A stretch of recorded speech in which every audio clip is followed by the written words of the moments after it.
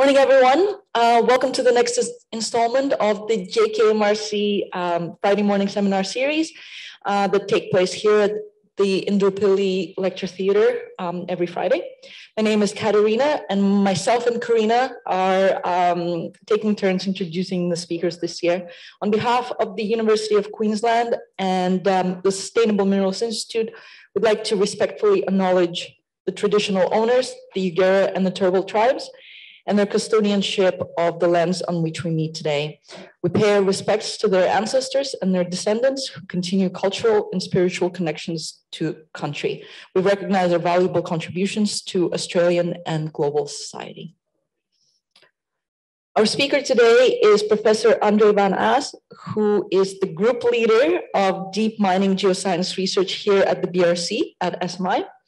Andre is an underground mine geotechnical engineer that has spent most of his 30-year career working on caving operations and caving projects. He has worked on or had significant involvement in more than 10 major caving operations and projects, and he sits on several cave mining geotechnical review boards. And he was also a recipient of a CSIRO medal in 2001 for developing hydraulic fracturing technology in mining. He has also published widely on cave mining and caving geomechanics. So after 22 years working for Rio Tinto, Andre formed his own consultancy in 2018 with focus on providing technical expertise to the cave mining industry. And he has been with BRC since November 2021. Today, he's presenting on challenges of deep mass mining.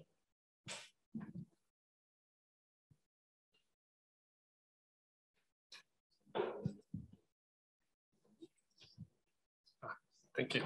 Thank you. Let's move on to this.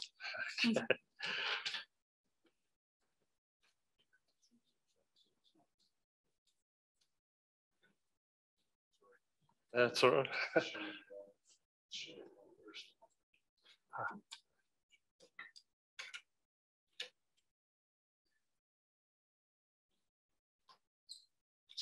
Okay, I can start, right. I'll need the mouse there. So good morning, everybody. And I guess Katerina's already given you a bit of an introduction about who I am and all the rest. So I'll just get straight into it. And I use this mouse, right. So I just want to say my talk today is really a very high level talk. And I never realized in my CV I had so many references to caving in there, but guess what? Today is more about caving, and if you didn't realize that. So although I realized that you've got quite a diverse group, you know, we've got different disciplines. So I wanted to present a little bit at a high level rather than dive into a lot of the detail. And so for those who are attending that we're hoping to hear more about mass mining, I make some apology because although I'm talking about mass mining, I'm really going to be talking about mass caving because I really believe that that's where we're going into the future, you know. And since I've come here, I'm not as sure as I was before, but I do sort of believe, you know, that the challenges that we face are around deep cave mining. So a little context here. So first of all, I just want to talk about what is, you know, mass mining, what is cave mining, to give you a bit of a flavor of the issues and where the future of cave mining is going, and I guess the challenges that we're facing in that. Now, first of all, what is, you know, underground mass mining? So, you know, over the decades, you know, a lot of the modern mining principles and methods have evolved over the past decades, and that's really to try and meet the geomechanical and operational problems that are posed in the recovery of these large ore deposits. And these are always characterized by, you know, geological and ore body geometry problems and parameters, I guess. So when selecting a mining method, it's common practice to select the most appropriate method for the ore body, right? Or a segment of the ore body, and adapt that to the specific mining environment and the specific mining conditions. So the final choice of the mining method will reflect both the engineering properties of the ore body, its setting, the engineering attributes of the various mining methods. And in essence, the mining method selected is determined by the size, the shape, the orientation, and the type of the ore body to be mined. So what's mass mining? Well, generally, these are considered the more inflexible bulk mining methods, right? So bulk mining means, as opposed to, say, the selective mining methods you might see like cut and fill, drift and fill, VCR, those types of methods. So mass mining methods are able to exploit the very low grade, large deposits, and you can mine them on scale. So massive tonnages can come out of these types of deposits, and that's the only way you can make it profitable in essence, right? So in these cases, the preferred mass mining techniques for these deposits are typically block caving, panel caving, open stoping, sublevel caving, and so on. So when I talk about mass caving, I'm talking about these types of deposits. So let's talk a little bit about what is caving. So what's cave mining? So in essence, cave mining is implemented when you have a very large, low-grade deposit. And the way it works, so there's several sort of key drivers for a successful cave. And the first thing we've got to do is we undercut the rock mass that we want to cave. So we basically, we come down however deep, and we set up an infrastructure down here, which is, let's just say this is what we call the undercut and the production level. And we undercut this deposit. And as we undercut this, so we induce and initiate caving, right? So the point that I'm trying to make, I guess, is that there are various stages in caving. You start with your cave initiation, which is all about undercutting. And then as you draw, so the cave back propagates through upwards. It may be to surface, or it may be to another cave that's sitting, another cave or another mine sitting above it.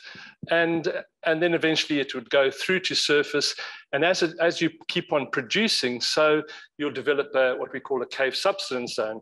And I'll discuss each of these in a little bit more detail later. The main point that I guess I'm trying to make is that as this cave propagates, so it fragments and the cave goes to the surface. All of these fragments of ore come out down below through these what we call draw cones or drawbells. So down below here, you have all of these draw cones. Think of it like an egg box, an upside down egg box or silos. So we've got hundreds and hundreds of these. Well, can be hundreds of these, and you extract the ore, and as you extract the ore, so the cave propagates and so. So that's in a nutshell what my simplistic view of what a cave mine looks like.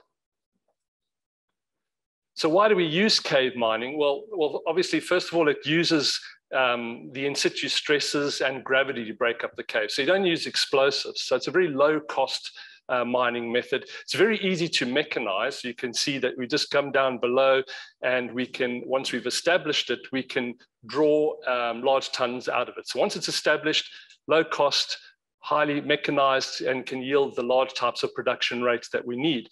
It does require a lot of upfront capital to build, right? So, and this is one of the issues around caving that can make it a rather risky mining method, is that although it has excellent low operating costs, to build it is a lot of capital you sink upfront before you've even mined a ton. For example, if you go into any of the caves into the going to Rio Tinto or Oyu Tolgoe's website, you'll know that from what I was reading, Oyu Tolgoe is probably around about capital spend of around $7 billion. And that's before we've even mined 1 ton of ore. So a lot of capital investment up front, which tends to get investors nervous when things might not be going as well as hoped. It's a comparatively safe mining method. There's not a lot of people underground. It's very mechanized. So it keeps people away from, if you like, the stopes. And it's actually just simply the best suited method for extracting low-grade, large deposits, and is able to deliver large quantities of minerals and materials to meet the demand of the future. That is if all goes well. So I just want to show you, excuse my cartoons here, but I wanted to give you an idea of where we're going in cave mining. And you can see over the last 20 years, this is just a a really rough schematic of North Park's scale. We're looking at the first lift at North Park's was around 500 meters depth, had a footprint of about 200 by 200. So fairly efficient, 5 million tons a year, 20,000 tons a day, that sort of order. But then moving on, if you look at Freeport, Codelco, Cadia, they started getting a bit more ambitious, a bit bigger. And if you look at the Freeport's DOZK, for example, they were extracting in the 2000s and its peak at about 80,000 tons a day. So quite big tons. But where we're going into the future is even bigger. We're going deeper. There's talk of, I mean, a lot of where Cadia is going deeper, everywhere. I mean, if you look at Oyu Tolgoi, they 1,300 meters below surface resolution project. They're talking about 2,000 meters below surface. Codelco's going deeper. So everybody's going deeper and bigger because they need to get the tons. As these big super pits are winding down, so we've got to get the tons out. The problem is, though, going deeper is high stress environment, all sorts of issues, and it's a very unforgiving environment. So there's not a lot of room for error, if you like, that we were able to, I guess, get away with in shallower deposits.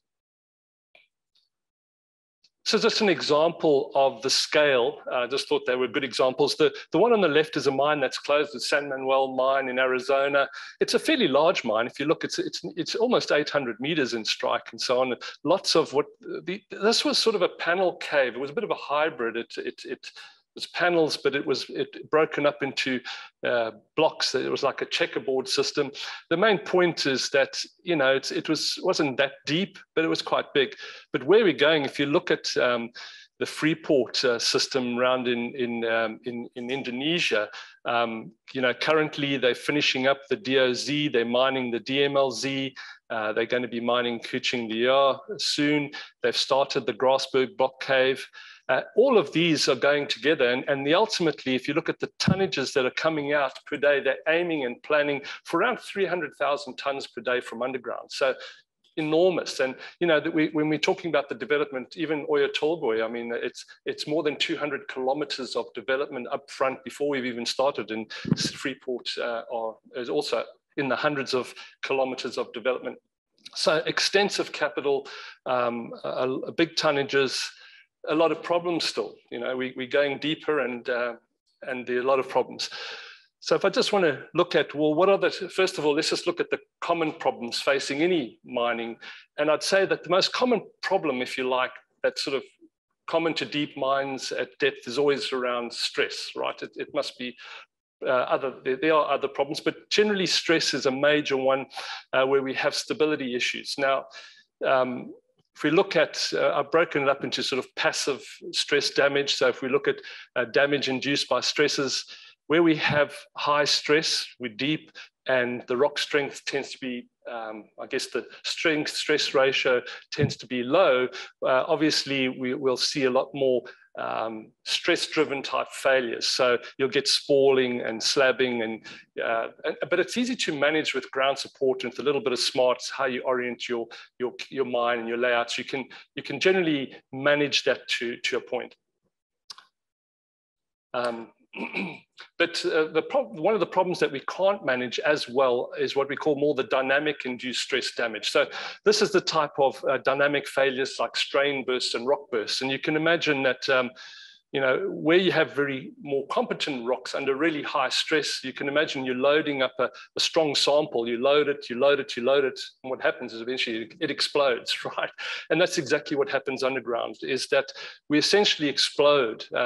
And so it's a combination of the mechanical properties of the rock, major structures that might slip, causing seismic events. And essentially the manifestation of that seismic event is to essentially explode the rock mass. So, and these aren't, these are common problems. And I like to just point out that Dave Ortlip did a lot of work in the South African gold mines and such. And he noted that, you know, rock burst problems have been around for almost 100 years. And we've been studying them quite a lot in the last 50 years. But we're still not there. We still don't seem to really be able to predict them to the level that we're certain we're going to get a rock burst, or should we move people out and so on. So it's still, we have come a long way. I don't want to downplay that, but we're not really where we should be if we're going to manage them. Just the next thing I want to talk about just quickly is rock mass characterization. Since I've been at the BRC, I realized rock mass characterization means different things to different people. So I'm talking about, I guess, rock mass as more on the geomechanical type of understanding of what a rock mass is. So a rock mass is really,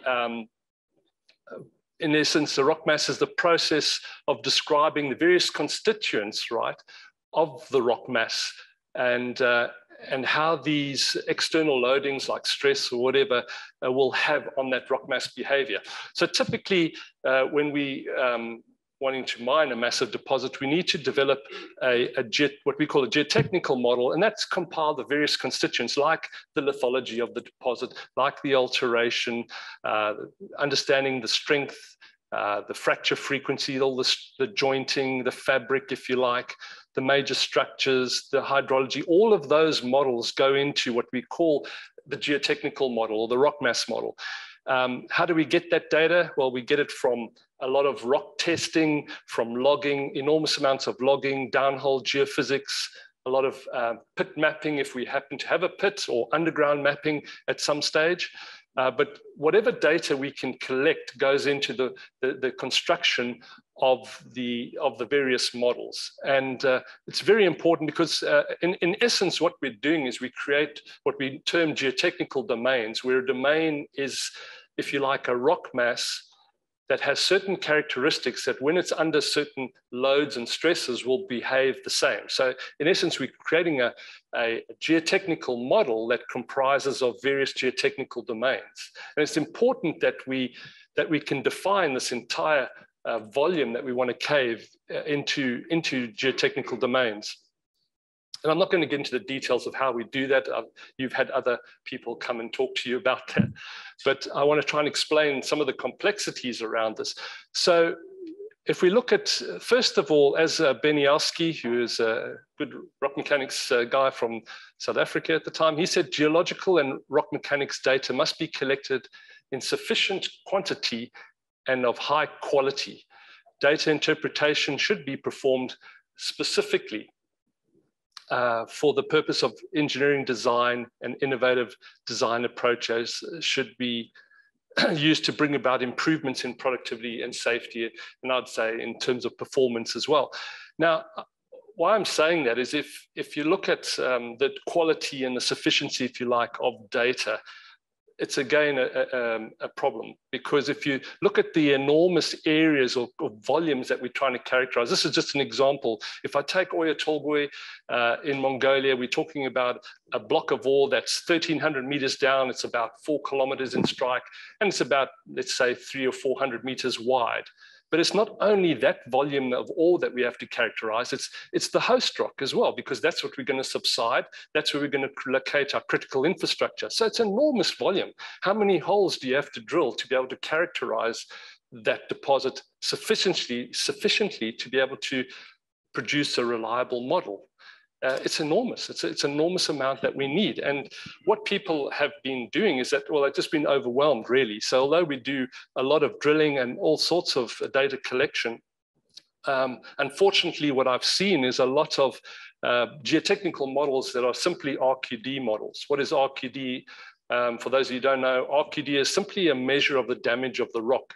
It's saying that any piece of rock in the core that's less than 10 centimeters is connected. So what you've got is a percentage of the core run where the pieces of core are greater than 10 centimeters, okay? That's all it is. So it's an indicator of damage, but it's a very poor indicator of damage, because as a lot of the geologists here will know, is that the drilling process breaks up core. And not only that, if you look at my little example here, if you have, say, a joint spacing or vein spacing that's just under 10 centimeters, well, you can get everything. If you drill a hole in one direction and you drill a hole in another direction, you could have everything from an RQD of 0 to an RQD of 100 and everything in between. So, I mean, that might seem like an exaggeration, but the fact of the matter is it's not really, because if you look at these pieces of these core boxes here, all of those core boxes have an RQD of 0. And I'm pretty sure I know which one I want to develop my tunnel in, and it's not going to be the top one. So my point is that RQD is not a sufficient measure of rock quality. And unfortunately, I'd say it's relied on too much for the development of geotechnical models, and we base all of our modeling and our predictions on those models. The other thing I wanted to point out is when you trying to characterize, particularly a caving deposit, as I mentioned, it's an enormous volume, and it covers a wide range of data. Now, trying to make that point is that when we're looking at doing an analysis of cave propagation or caveability or subsidence predictions, we really need to understand the major structures. I mean, that's probably obvious. We need to know the rock fabric, the joints, as well as all the strength data. We need the same sort of data for tunnels or excavations underground, but when we come to try and predict fragmentation of the cave, we need to get right down into the micro defects, because that's what governs how those rocks break up. So what I'm trying to point out is that the extreme scale of the data is everything from major structures down to micro defects are important to be able to correctly characterize the deposit and be able to predict performance. So, you know, simply collecting RQD or a few points is just not going to cut it if we're going to do it properly. Just really want to touch on some of the key drivers of cave mining and how they're going to, the problems facing them at depth. First of all, undercutting. As I said, that's the process whereby we create a continuous if you like, stope underground, and at the base of the footprint. So we cut this stope out, and it's located at the bottom of the extraction level, and it's connected by the drawbells to the cave. Now, the purpose of the undercut is to mine that slice of ore out so that you can induce caving in the rock mass. So you've got to undercut a big enough area to sustain caving and keep on caving, right? So the undercut is a critical component of the performance and the success of a cave. The problem is when we go deeper, what we've got is a lot of stress problems, which I was talking about. So when you are using a lot of, obviously this is the drill and blast part of the cave, the only drill and blast part of the cave where you create the undercut. So under high stresses, you have a lot of issues. So there's a lot of high stresses on the undercut. And so you get a whole lot of issues like drill hole, blast hole dislocations. You have really daggy brow conditions when you go to charge the face. Even with autonomous charging, it's still a problem. You have accessibility problems. You can't get to where you need to be because the cave rolls down and you can't get to the holes. So what the guys do is they can't always deal with that. So they just step back and put more explosives in and let it go, and she'll be right. So that's typically the approach. It's a problem. And why is it a problem? Is because, well, we don't always, when we have that type of issue where we can't charge the holes, we have bad conditions, that creates what we call remnant pillars in the undercut, like the one I'm showing there. Now, you might not think, well, that's not really a problem. It's a small pillar, and why should we worry about it? If you create enough of those in the cave on the undercut, it'll just stop. It'll just support the cave. We call them span interrupts. It will stop the cave from propagating. So it's really important that we don't develop pillars in an undercut. And the other big issue with these pillars is that, yes, the load eventually becomes so great on them that they will crush. They'll crush out. But as you can imagine, I always try and think of the analogy of a stiletto versus a moccasin. If your friend stands on your foot with a moccasin, you're okay. But if they stand on you with a stiletto, you tend to feel it a little more than a moccasin, right? And that's because the stresses are transmitted through that little pillar much greater. So what happens is the undercuts develop to create, we have some of these remnant pillars, and all the stresses gets transmitted through as like a conduit of stress down. And of course, that goes straight down into the tunnels below and just crushes them like you wouldn't believe. So these are just examples, Kimberley, Argyle, and other places where we've had the stresses breaking up the levels below, simply from little pillars like that. And also these pillars are low-key for large seismic events. You can imagine that they will eventually burst, causing seismic events, and that can also be a problem. So undercutting at problem is definitely, undercutting at depth is definitely a problem. What about the cave propagation? Is that any different? Well, it's one thing. When I first started doing caving analysis, all I had to worry about, I came out of De Beers, the rock was pretty soft, or pretty shallow. All we needed to worry about was what we called caveability. Will the rock cave? It's the ability of the rock mass to cave. But when we're going deeper, it's far more complex than just simply predicting caveability. Not only do we have to predict how big that area needs to be, but we also really have to predict how that cave is going to grow. What's the shape of the cave that's propagating? It's not good enough just to say, well, the rock mass will cave down at the bottom. We want to know, well, is that rock mass going to continue to cave all the way through? And what's the shape of that? And why do we care? These are just some examples. That's Parks, that's Cadia, just taking those out of papers. That's an unmentioned mine. But the point is that you'll notice that you get to tend to get these witches' hats forming, we call them. And these witches' hats just simply means the cave, because of the aspect ratio of this cave propagation, it eventually sort of peters out. It may stall because the area up near the top might just be too small, too constrained, too confined to continue, in which case you get an air gap forming. But the biggest, I guess most of them will fail.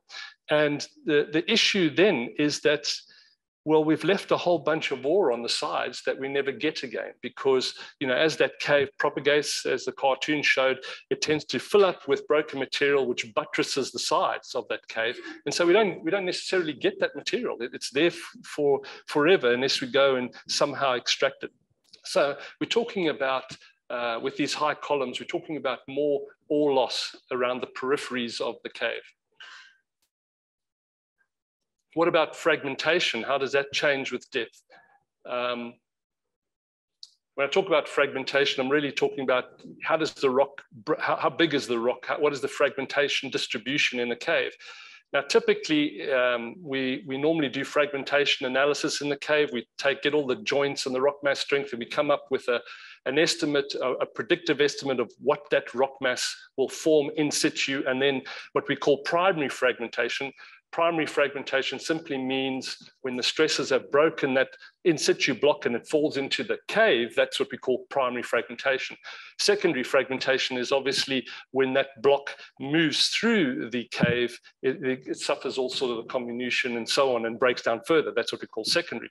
Now, in our more previous mines where we have shallower mines, fragmentation is important because we're trying to get an idea of how big the rocks are going to be, because that's going to be the bottleneck to production. It's also going to be a blasting problem and all the rest. You've got big rocks blocking your draw points. They tend to slow things down and reduce your productivity. So it was important. But nowadays, I guess you can imagine that as stress-driven failures down deep, we don't get big blocks forming.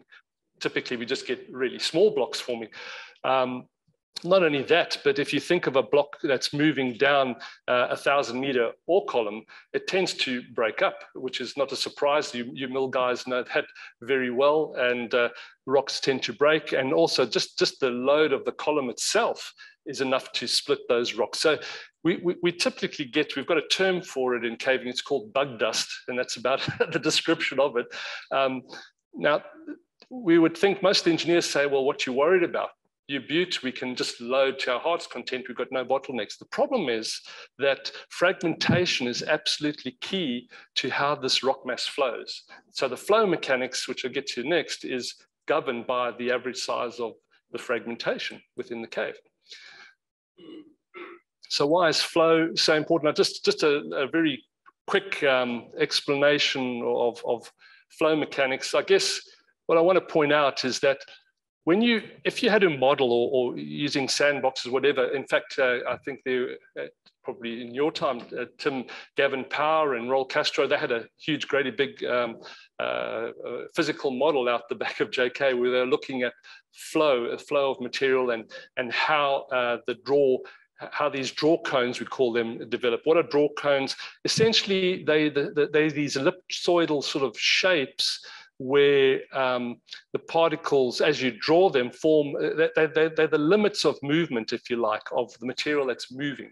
So as you draw below, you create all this material in yellow moves. Okay, that's what you eventually extract. It's these cones that form. So that's what we're trying to show you here. So we need to place these cones, we need to space them. So as we draw, they, if you like, they touch, they coalesce so that they interact. We call that interaction. And that's fundamental to the design of a cave. We have to design it so that these draw cones interact. Why?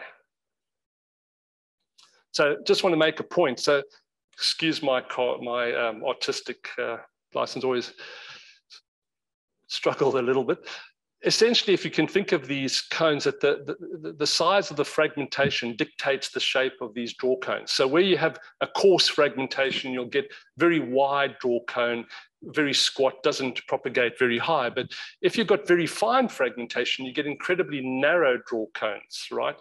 And these draw cones, if you draw this, so assuming you've drawn the same tonnages, in a fine draw cone, it will tend to propagate very fast up the column, but very narrow.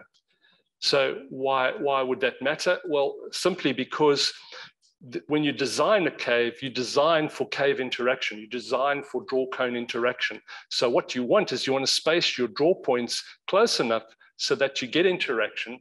And why is that important? Because that's how you control your recoveries. That's how you control a dilution. What you're trying to do is induce mass flow into the cave, and you do that by spacing your draw points as close together as possible. Now you can understand that if you're deep, well, spacing your draw points too close is a problem because now it's a stability issue and stressors they'll just crush these pillars. So you want to increase these pillars between the draw points so that they can sustain the weight and the stresses. But now you've got a bit of a conundrum because you'll get a different flow behavior happening in the cave. What you have is what we call isolated draw, and isolated draw does not facilitate mass flow.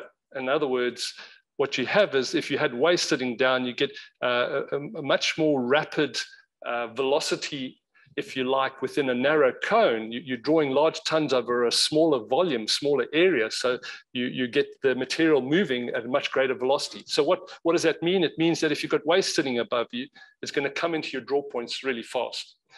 And that's a problem, right? So you tend to always have waste sitting above you. That's why you're using caves. So it's a bit of a problem. The other problem that people tend to overlook, because as we're going deeper, people saying, oh, we'll just increase the draw point spacing and she'll be right. But the problem is she's not right, because what happens, not only do you get early dilution and more of it, but you can imagine that these stagnant pillars, if you like, that form between the draw points start to get compacted. And when they start to get compacted, they start to carry stress and load above. And all that stress then gets transmitted down below.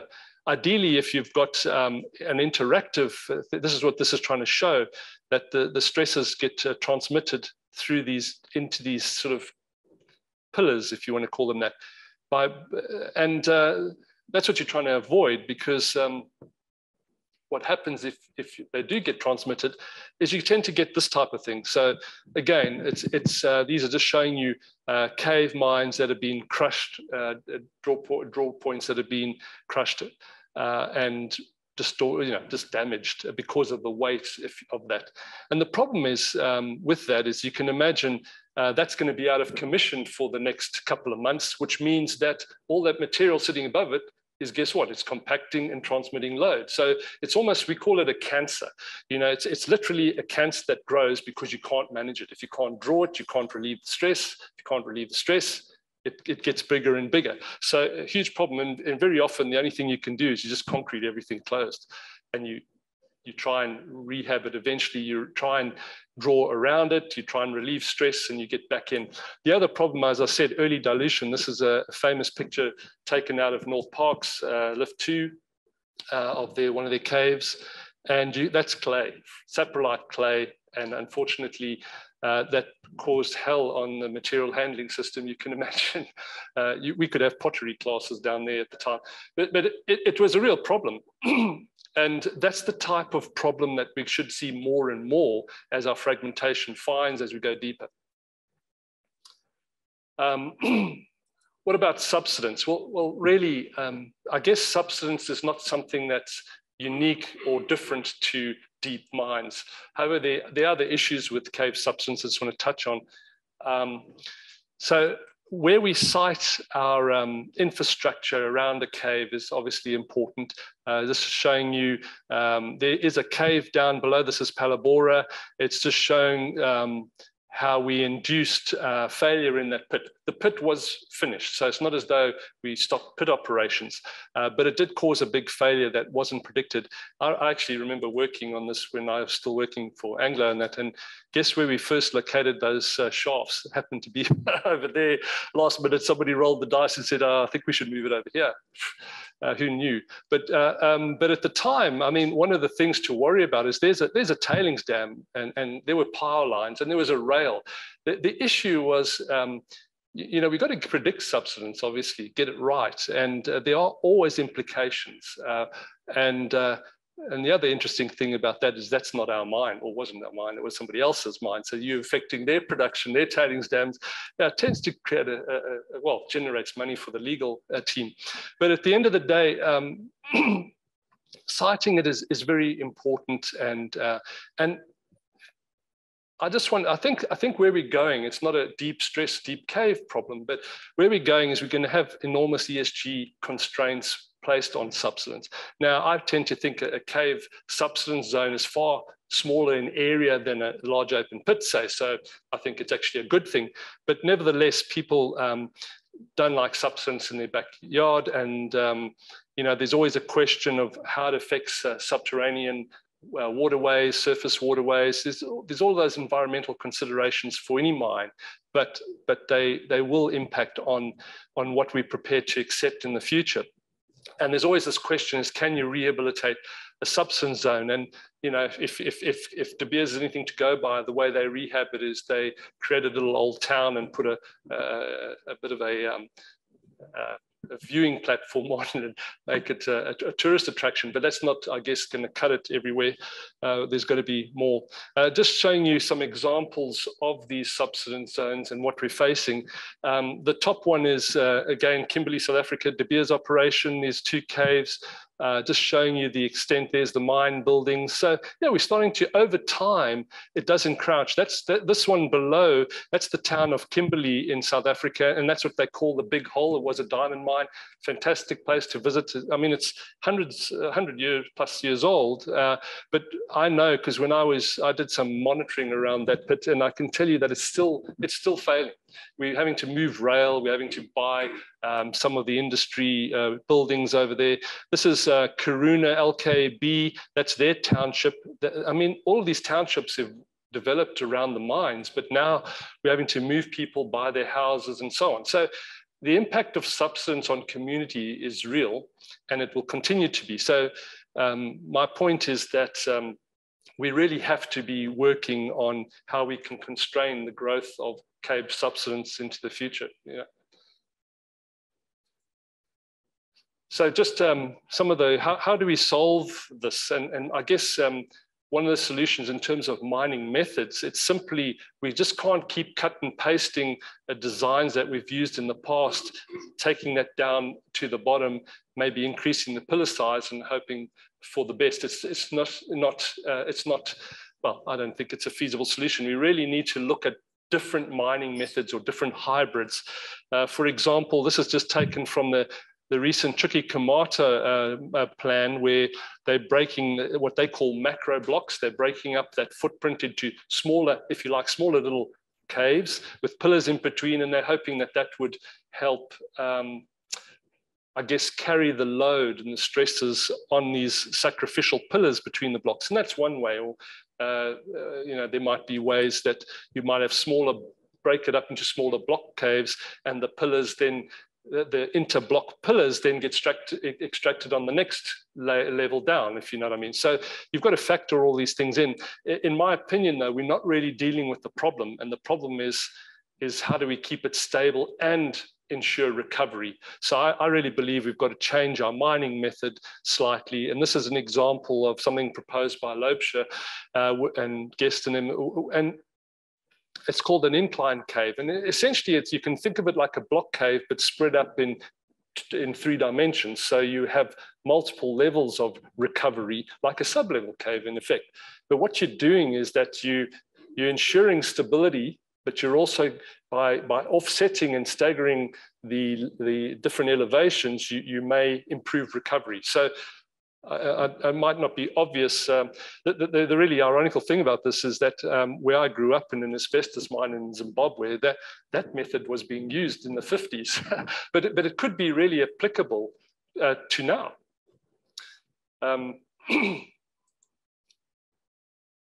So this is where we come to the marketing side. I guess I want to just discuss a little bit of what we're trying to achieve in DMG and how we want to address some of these issues which I've presented today.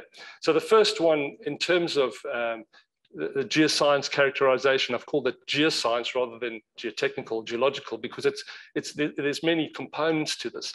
And we really believe that we have to improve the quality and the quantity of data.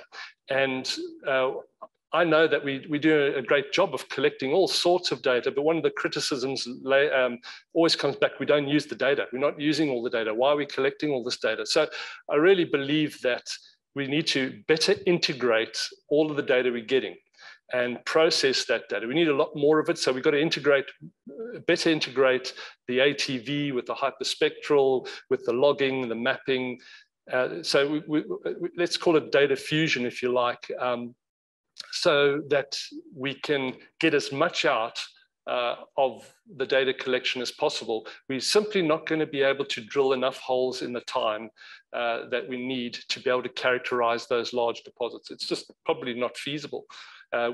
Although we will do our best, I know, for example, that to drill one hole deep down to 2 kilometers costs a few $1 million, at least a couple of $1 million.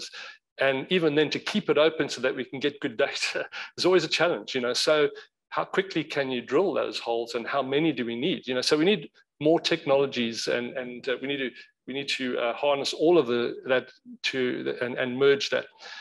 We need to develop tools to automate the process. We're really looking at tools to automate the ATV logging and so on, and that needs to improve with a lot of other softwares like the hyperspectral work and so on. But then we also need to improve our statistical analysis of the data. We need to be able to recognize that there's tools that can quantify whether you've got enough data, right, and the quality of the data. And I'm sure Tim can speak to that better than me, but there are good geostatistical tools. We need to be able to use them to quantify data sufficiency and adequacy, and also incorporate the variability of the data and the uncertainty into these geotechnical models. It's really important. I believe that the outcome of that will be to help, say, the JAW code, for example, to be able to say, look, you can't just say it's what JAW call it, modifying factors. We can be far more specific about what we mean by that. I'll try and speed it up a little. I'm sorry, running a bit late. Rock mass conditioning. This is where we'll try and engineer the rock mass response. So you saw me showing you the cave stalls or ore losses. Well, we can use technologies like hydraulic fracturing to improve the rock mass failure, if you like, or performance of the cave. But we really need to understand what we're doing. And I know that we've successfully applied technologies like hydraulic fracturing to preconditioned rock masses, but I'm not convinced we know why it works as well as it does. And we need to know whether we can apply those technologies deeper, and will they work? Because stresses will dictate how effective that hydraulic fracturing process is. And that's something we really need to get into more. In terms of risks, I really believe that be able to identify, quantify, and effectively manage the geohazard, we can do that through back analysis of our existing mine monitoring. We've got a lot of models, but we're not very good at back analyzing all the data, and people at site don't always have the time and so on. So what I'm suggesting is that, there's a lot of excellent data out there that we can use and analyze properly, statistically, to come up with really identify some of the key hazard indicators that we need to be able to generate a hazard model. And we've come a long way with that, but it just needs more work. And then also we need to understand, we need to incorporate these hazards into our models, so into our predictive models. For example, if we know that we're going to have dilution issues because our draw points are spaced so far, well, then we need to incorporate that into our planning. Into our hazard models. If we know we're going to get crushing of draw points, we need to incorporate that so that we can better predict the performance of the caves, right?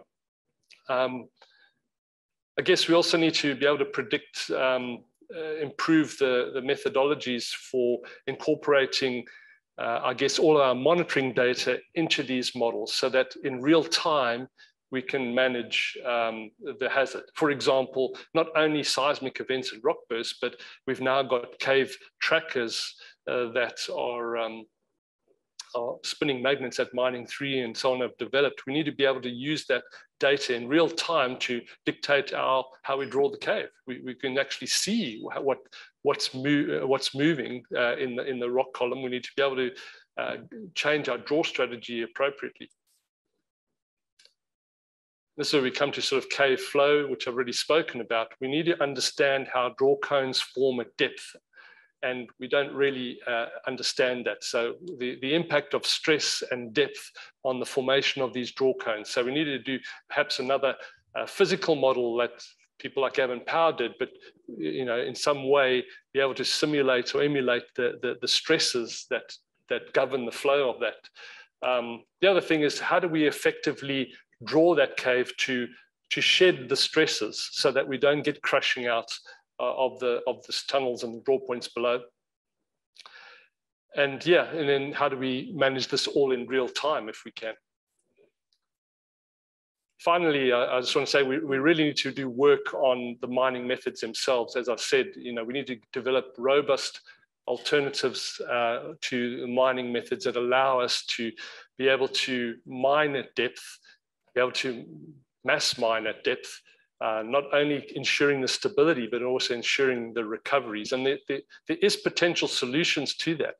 There has been some work in that area, and we expect more, but we also need to develop tools that allow us to test those new methods, right? So at the moment, we generate methods, but we need a way of saying, well, what is how good is that going to be for stability, or how good is that going to be for recovery? We need methods to quantify the success, if you like, of the new mining methods. The other thing we really need to do, as I've said before, we need to try and look at putting tailings back into our active caves to reduce the substance, not only reduce the substance effects, but that's what it'll do, but it'll have a huge impact on reducing substance. Now, we've been doing that for closed caves, but we haven't really done it on active caves, and we don't do that because of, I guess, the impacts of water down below and potential for mud rushes and so on. So we've got to look at this, in more depth and for active caves and holistically. And finally, we also need to look at investigate further techniques like hydraulic fracturing in combination, not only to precondition the rock mass, but to look at integrating that perhaps with technologies like the in-situ leaching. So for example, where we've got sterilized ore because we had early dilution, we've still got ore there. Well, how can we get that? Perhaps we can use the in-situ leaching type to recover these ore losses. So we might have to accept that we have ore losses, but we have different technologies that we can incorporate that allow us to maximize the recovery of that. So yeah, just in conclusion, just want to reiterate that, the deep mass mining, whatever it is, but especially caves, it really demands good, reliable geomodels, and we don't have those. We need to be able to develop good models that we can use to reliably predict and quantify the performance of the cave, and we need, and the risks. So we need to improve on that. We certainly need to improve the cave performance through rock mass preconditioning, for example, or rock mass conditioning, and we need to be able to know exactly what's going on so we can better design it for depth. Of course, we need to be able to manage and predict these geo risks at depth, much more certainty, because they're going to be more common. And we need to understand the effects, I guess, like I've said, of high stress and big column heights on the draw cones. And these are things I think we can do right now.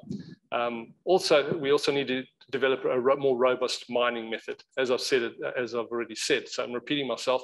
But what I'm saying is we've got to change. We just cannot cut and paste the same old stuff that we've been doing for the last 50 years.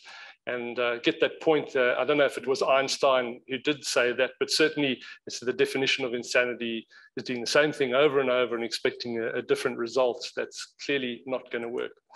So yeah, thank you. And I hope you got something out of that.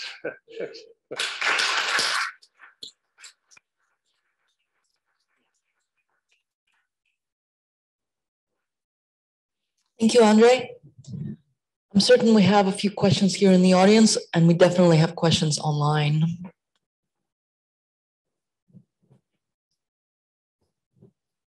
Thanks, Andre. That was really interesting. From your comment on the state of the geomodels that we have at the moment, is that an issue of the current technologies? The takeaway I sort of got there is we can't cost effectively develop the geomodels we have with the technology we currently have are applying? Like, do we need a whole new tool to measure different rock properties on, volume of rock underground? Look, there's both, right? I thought that it was a technology issue. Certainly, for example, when I was working at Rio, we started off, I was really pushing the use of downhole geophysics because we weren't using that properly. So getting, even at an exploration phase, to do ATV down a hole gave me an enormous advantage down the track. Now, yes, it's an expense, but it was just a matter of doing it. I mean, photographing the core scanning, all of that. I mean, a lot of that early core is thrown away. It's sitting somewhere, but nobody knows, and it's deteriorated and so on. So it's a bit of both. And to be honest, when I started my own company and started doing reviews on that, I was absolutely shocked at what people were using in the model. So I think that a lot of the technology is there. And a lot of people are doing a great job, but some are doing a terrible job. And for all sorts of reasons, mostly resourcing, having the people. I mean, when I first did detailed geotech logging, it used to take me approximately 10 meters a day for 10 meters of core a day. But that's because I'm collecting micro defects and faults, right? I mean, that's the level we have to automate that process to speed it up. So it's a bit of both, I mean, even though I did that in detail, and I was absolutely, I used to at best log in detail 20% of the holes, because it's just resource constraint. I think it's both. We've got an online question here, and then we'll go back to the audience. Well, first of all, there's a statement here from Bill Adamson. No question, but deep thanks, no pun intended. I don't believe him. I think there was a pun intended there, for a great, thorough, and digestible presentation. I learned a great deal. Cheers. And then from Marcin, thanks for the presentation, Andre. In slide 25, you mentioned draw cones, flow geometry. I know there's been a lot of cave flow modeling work. Are we totally confident of this geometrical cone behavior at scale through direct measurements and observations, or is it model based on computer flow, or is this model based on computer flow modeling and small scale physical models?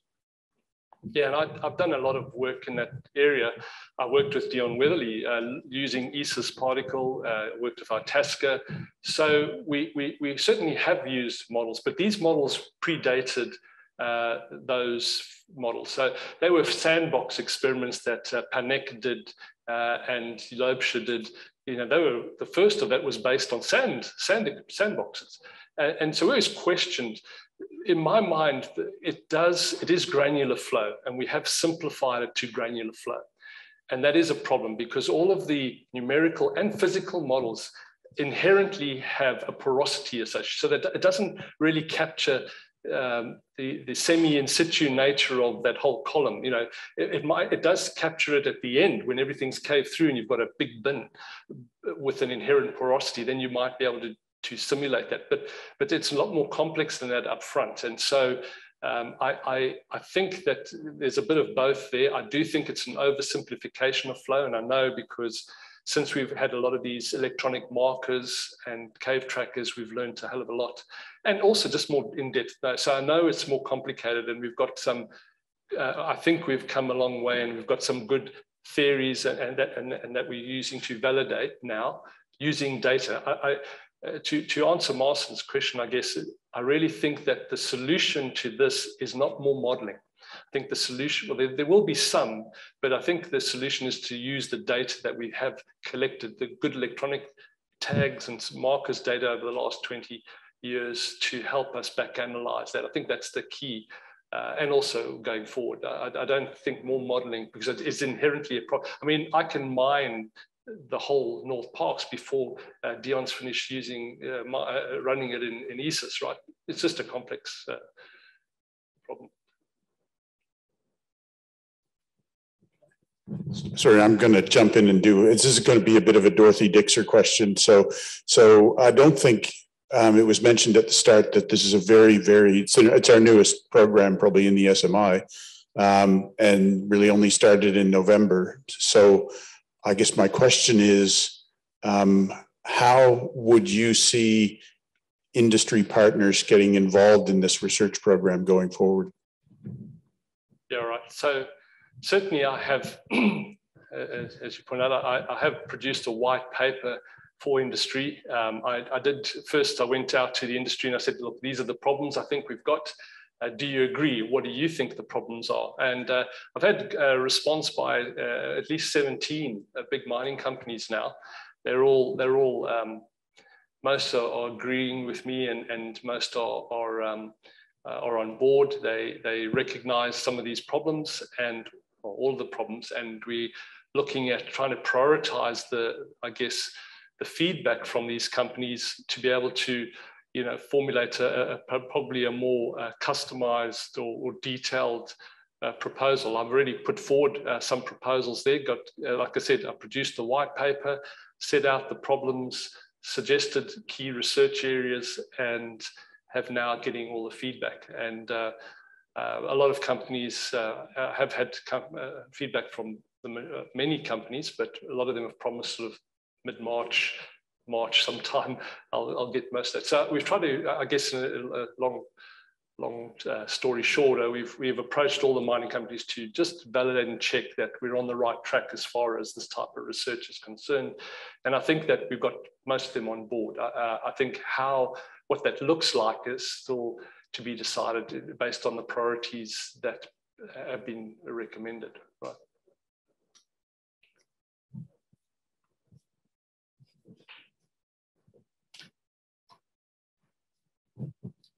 Thanks, Andre. As a metallurgist, I think I'm now an instant expert on caving. Appreciate your insights.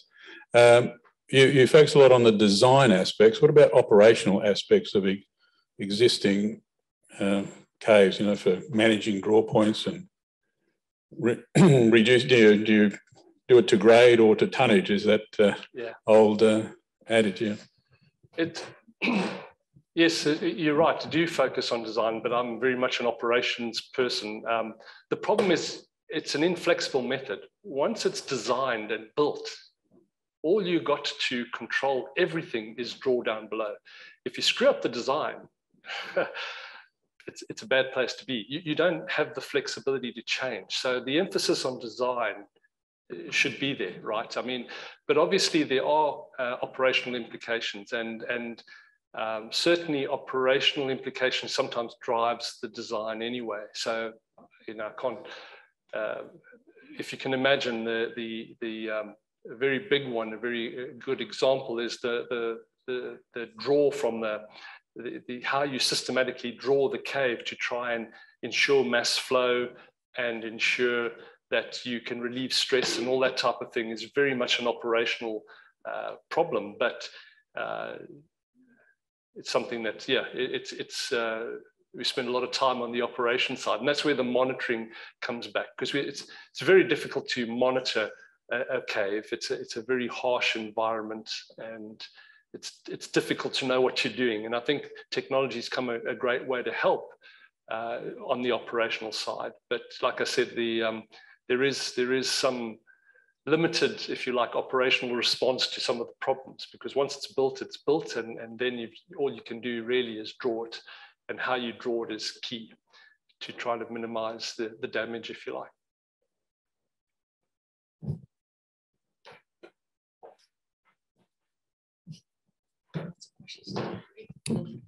Hi, Andre. Great talk. That was really informative. Thank you. I guess this is a question from back in the days when I had to take geotech data. And in reality, in the real world, there's a lot of inconsistencies in the quality of the data. Like a geologist is going to take different information to a fieldy, different information to a geotech engineer, because a lot of the time, from my experience, the geotech engineers were not the people taking their data.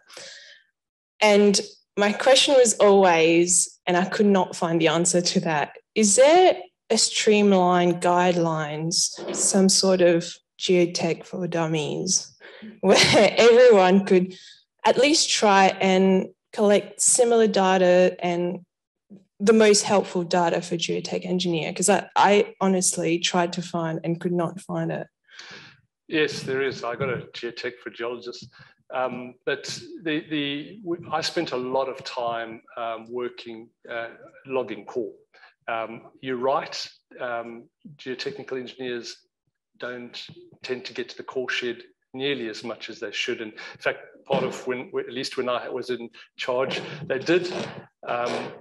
We really pushed that, because absolutely, geology is fundamental. Geologists did the best job of but the geotech needed to be there to do the geotech. And so I spent a lot of time, I've got training manuals to explain why we collect and how we collect.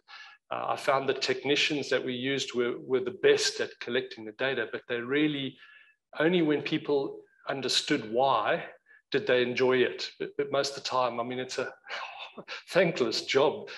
10 meters a day, I mean, you know, you go nuts, right? But it's if people understand more. So there is, and this is also part of the reason why we wanted to automate that process, because the quality is far ranging, and you know, it's unsurprising that you might have a big turnover in that area, and typically we always put the most junior, inexperienced person in those roles, right?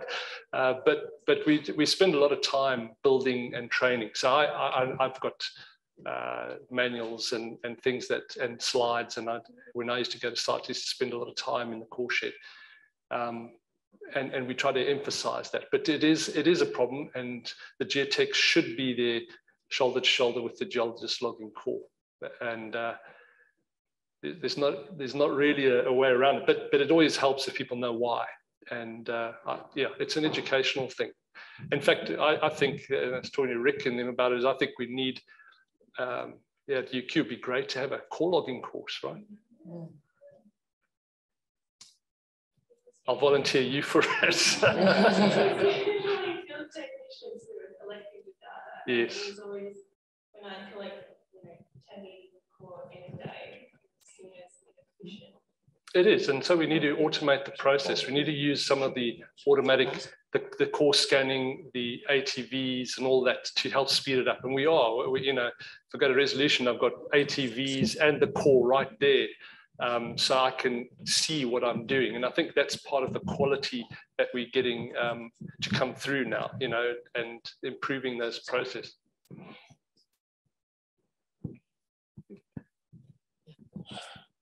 Sorry, I'm getting confused, overwhelmed with questions today. Yes, I thought that was fascinating stuff, Andre. Thanks. I think you buy it. As an old geologist, the geological challenges for optimizing this mine method are really quite staggering. I mean, and the inflexibility of the program once you're committed to it is impressive stuff, and would certainly obligate geologists to make the maximum usage of drill core, because that really is one of the key things. Specifically, the draw points. This really is determining how the operation is going to work. Is there a rule of thumb, or to what extent is geological and other input a factor in the spacing of your draw points? Or is it these days pretty much still a rule of thumb? No, not at all. I mean, once we're down there, we're obviously mapping. So the geomechanics side, the structure, the geology, all of that is determined. We use that to look at that rock mass. So we try and build that rock mass picture up. And you must remember, it's not just one rock mass, it's highly variable. I mean, you've got a lot of alteration effects, you've got structures, major structures, faults. So the problem with caving, it's inflexible in that you need a spacing, you need a layout. And it doesn't matter what the rock is, it's going to be the same generally across the entire level. So what you try and design for, I guess, is you've got to take into account that in some of the weaker parts of the rock, you can't have small draw points, you know. And so it's not a rule of thumb. We do a lot of numerical modeling to look at the stresses that will be generated on those pillars and on those tunnels to try and make sure that, I guess, the first and foremost, the stability is guaranteed as much as we can do. So we do a lot of modeling. All of that geology and geotechnical mapping we do goes into the model to help calibrate it, and then we simulate the process, the undercut process, the impacts of stability on that. So using the numerical models, we tend to decide on what draw point spacing is. We originally have a rough rule of thumb empirical design, but normally that is superseded by stress models, numerical models that we look at, and that's how we space our draw points. Unfortunately, the stress models don't do a good job of telling you what the recoveries would be for your nicely big, stable draw points with wide spacings. They might handle the stresses better, but they certainly don't handle the recovery side. And that's where we use other models. And that's very much in terms of recoveries, that's a little bit of an art, because a lot of the inputs on the model, the premise is that you get interactive draw right up front. So you simulate recoveries, but they've already built in the fact that you're going to grow wide enough to get mass flow. And I think that's the problem. There are people that do constrain the flow model, the predictive flow models, to try and emulate more isolated draw. But you can imagine they don't tend to, it's not a very attractive proposition to demonstrate how much dilution you might get in early on, you know. So I guess I'm saying that it is done, but perhaps not done to the extent that it should be. And that's why I was proposing that we need to come up with some good guidelines for JORC to say, this is how we go about looking at resource recoveries in a cave. And this is what you need to consider. You need to consider the fact that 10% of your draw points might have crushed out and draw zero right up front, right? That type of thing needs to be in the models as well. I hope I'm answering your question there. It's not empirical, or rule of thumb. It tends to be numerical modeling that dictates it. Thank you, Andre. Thanks once again. We still have quite a few questions online and here in the audience, but maybe if I could suggest people online, maybe email you for you to answer, and then we can continue the conversation over tea and biscuits without running the Zoom session. So thanks, everyone. Thank you. And next week, we've got Andrew Job from PlotLogic, based here in Brisbane, who's going to give us an enigmatically titled presentation from research to commercialization. He'll be talking about the company and the services that they do. Yep. Thanks, everyone.